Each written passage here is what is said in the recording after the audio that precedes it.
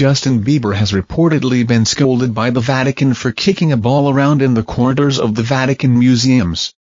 The pop star visited Rome in early October, and was given a private tour of the historic buildings, including the papal apartments.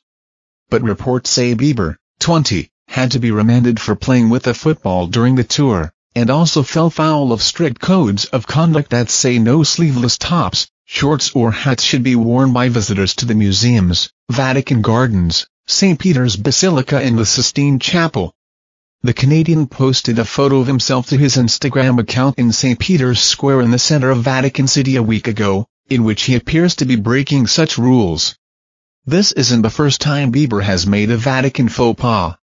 In 2012, he mistakenly referred to the Sistine Chapel as the 16th Chapel in an interview with David Letterman on The Late Show.